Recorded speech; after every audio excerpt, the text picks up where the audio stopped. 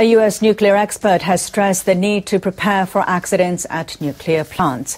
The former head of the U.S. Nuclear Regulatory Commission told NHK that there is no way to completely prevent them.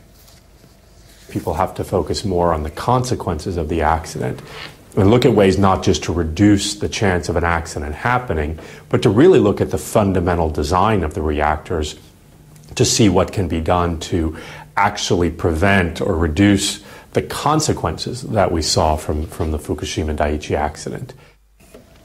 Jaczko said restarting Japan's nuclear power plants won't be justified unless the public supports the move.